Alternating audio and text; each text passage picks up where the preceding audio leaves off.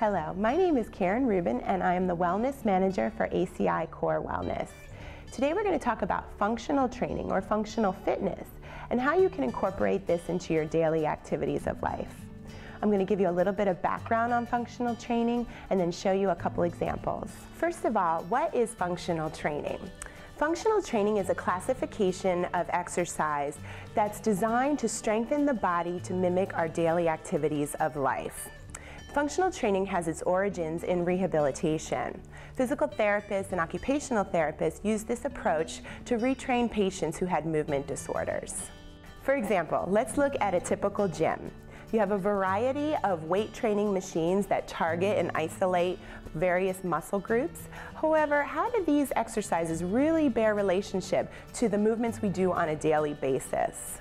In functional training, the idea is to perform many variations of the same exercises we already do so we can prepare our body for our daily activities of life. Your bodies were designed to move in a variety of directions in a dynamic fashion, so our exercises should mimic that as well. So let's look at a popular lower body strengthening exercise, the squat. Squats strengthen the lower muscles of the legs, including the calves, the hamstrings, the quadriceps, and the glutes. We use these muscles for everyday activities such as walking, running, getting up from your chair, going up and down stairs, or even jumping. So when you pick up something, is it always done in the same fashion? For example, in a softball game, when you pick up a ground ball, is that the same way that you would pick up your laundry basket? Probably not. However, you're still using all of those lower leg muscles. So we want to try and train our body in a very dynamic fashion. So let's try our functional training with the squat.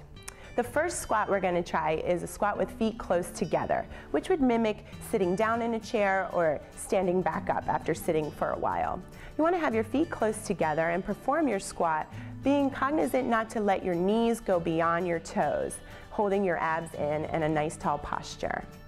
The next squat we're going to try is a squat with wide feet. This might mimic picking up something large and heavy like a 30-gallon water jug. So you want to bring your feet further than hip width apart and perform the squat with the weight in your heels. Once again, being cognizant not to let your knees go over your toes, as well as pulling your abs in.